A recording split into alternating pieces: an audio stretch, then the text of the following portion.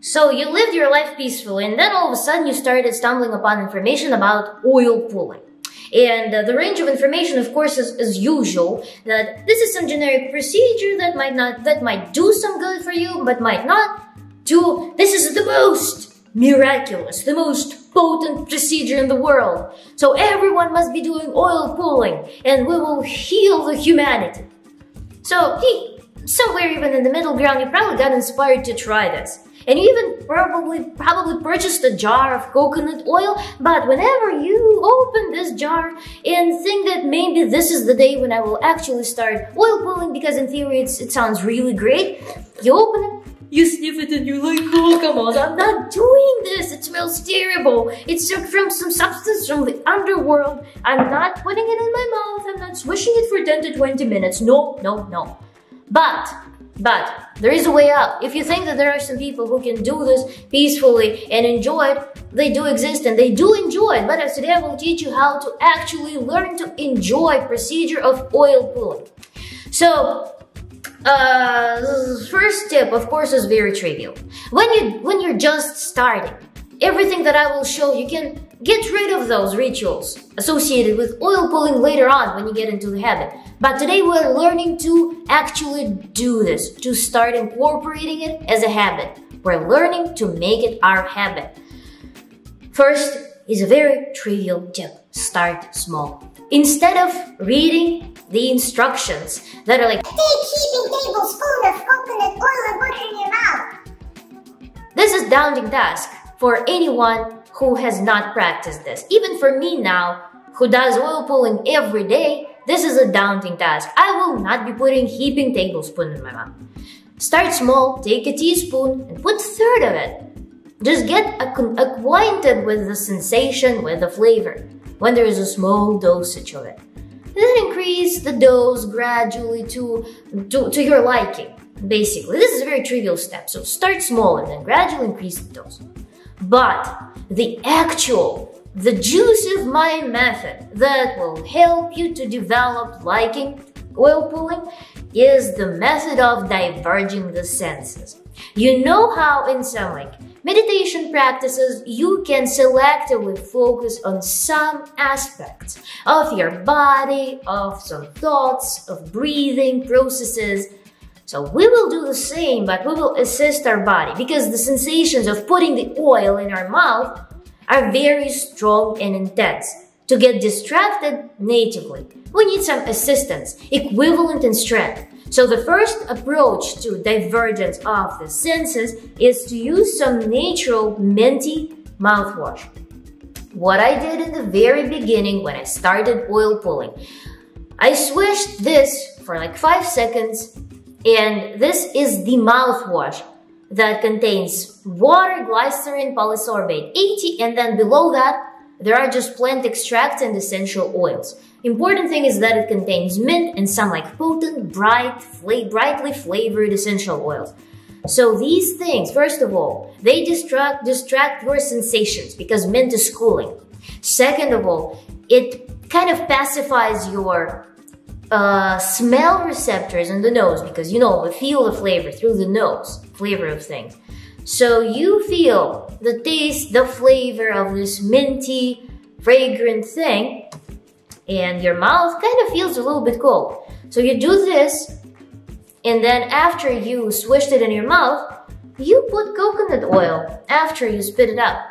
You put coconut oil, and for a while you will be feeling the sensations, the taste of this mouthwash. So this is a real magical thing that helps to handle coconut oil. So you will start, the coconut oil becomes very benign as soon as it blends in with the saliva. So that's when its concentration drops and when it becomes much easier to do oil pulling. But at first, when you just put it in your mouth, you feel the maximum of its flavor, its texture. It's hard, so we need to overcome this. This is my first tip. Here, important note, do not use anything with aggressive antiseptics. This is make sure that you're using very natural things. So this Desert Essence is my favorite. I'm not promoting it in any commercial way, but I'm just saying because it's the best thing I could find in the store. Second tip is for diverging the senses is using essential oils. Here I have pretty benign ones, rosemary and bergamot. You can choose any to your liking. What we do, before you put oil in your mouth, not essential oil, but coconut oil in your mouth, you do the following. You sniff the essential oils. Make sure to choose the ones that you don't have allergy or any acute reaction. Choose some safe, benign oils, such as citrus oils, lavender oil, now again, it's aromatic herbs. You sniff it with both of your nostrils. You sniff it, sniff it, sniff it. Essential oil will pacify your receptors, and as you're sniffing, you are putting the oil in your mouth. And you focus on the fragrance of the essential oils. This, again, is a very trivial method that all meditating people use, but we actually deal with real-world chemistry. And you keep sniffing until you get comfortable with the oil in your mouth. And again, as soon as it blends in with your saliva, it's much more mild. And you can stop sniffing the essential oil at that moment, and starting from that moment onward. And here is another tip. Let the oil sit in your mouth still at first. You don't need to go with vigorous swishing right away. If you're using any of these techniques, just let the oil melt. And again, this method with essential oils can be combined with the mouthwash method. So you can use either or and whatever you prefer. So yeah, let the oil sit at first until it melts, until it blends with saliva. This is the supplementary tip to that.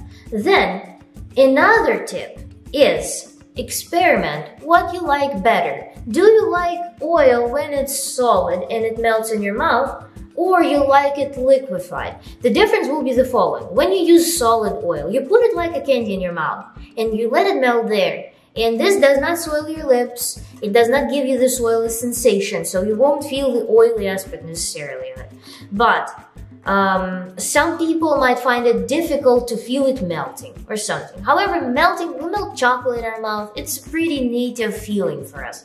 So I personally prefer solid forms of oil because with liquid it gets messy. So you may choose to put oil in the fridge for a little bit before using it if you live in the cold climate, or the hot climate, sorry.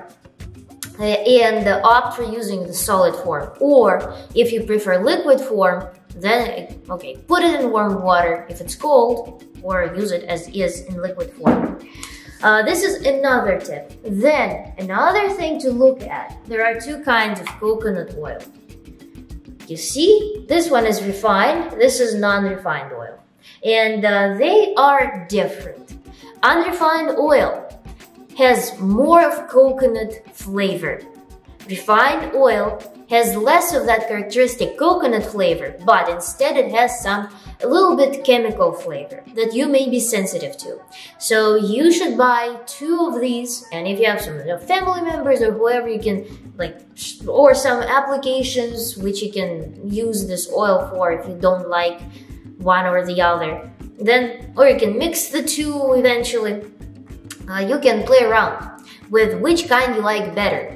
Because I personally like unrefined oil. I'm more okay with the specific coconutty flavor than with that chemically flavor. Even though, okay, there is nothing chemical in refined oil. And then the texture of unrefined oil, I find it more natural, more easily assimilated with me. So I prefer unrefined oil for those reasons over refined oil.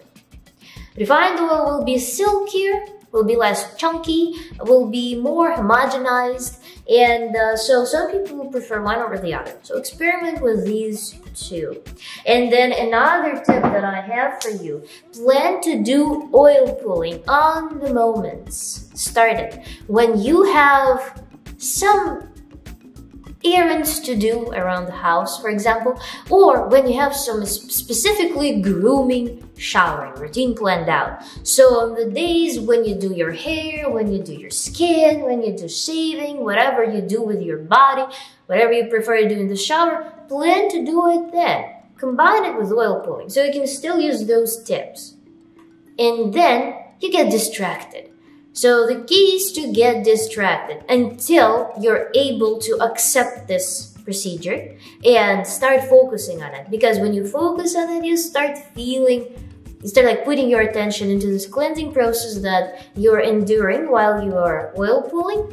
And this will be your next step. But again, to start, get yourself distracted.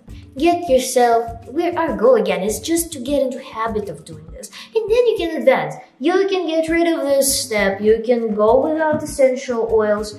You can go without anything and just focus purely on this procedure. However, in the beginning, we just need to not be repelled from this procedure. We need to start doing it every day.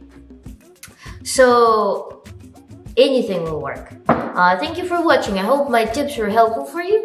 And please like the video, subscribe to my channel, and leave your comments and questions below. Maybe tell me about your experiences. Tell me and others, because you know how we start the video and we go to the comment section. Share your experiences with oil pulling. What changes it provided to you? Because I know anecdotal evidence that it actually can heal the beginning stages of cavities. Because again, coconut oil is a really powerful tool for targeted murder of the bacteria that cause cavity. There are other oils too.